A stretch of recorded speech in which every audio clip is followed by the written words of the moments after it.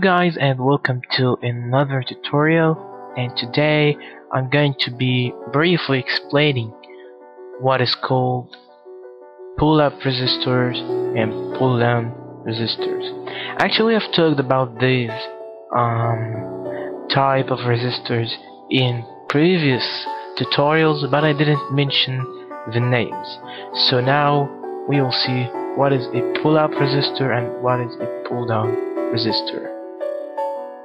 First of all, the pull-down resistor is a resistor that is connected between a component and the ground.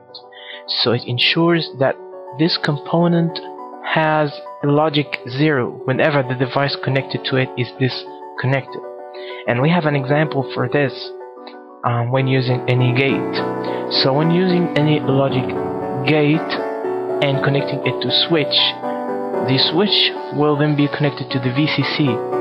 So we should connect the pin of the switch to a pull-down resistor just to ensure that the pin is connected to the ground whenever the switch is off, and when the switch is on, the pin is connected normally to the VCC, so to avoid any floating connections.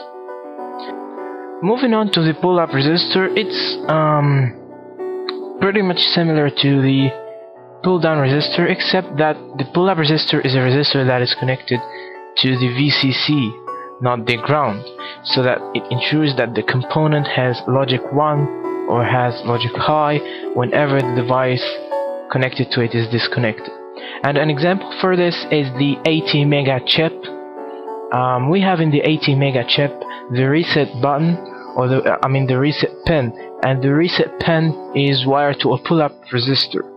It's usually a 10K resistor, and at the same time it's connected to a switch which is connected to the ground, so whenever the switch is pressed, the microcontroller resets. So this was a brief explanation for the pull-up resistors and the pull-down resistors which I had to do.